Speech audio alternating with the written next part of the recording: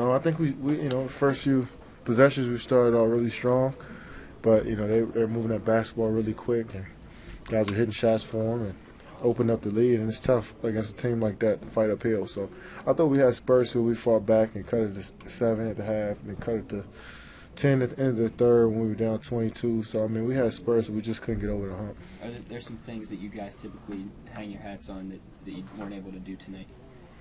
Yeah, I mean, first of all, those guys hit some tough ones, especially in the post. LeBron James and Dwayne Wade had some tough shots one-on-one over some good defense. And, when guys like that hitting jump shots, it's tough to guard them. So, and then, once they play off, the rest of the shooters, it's tough to play.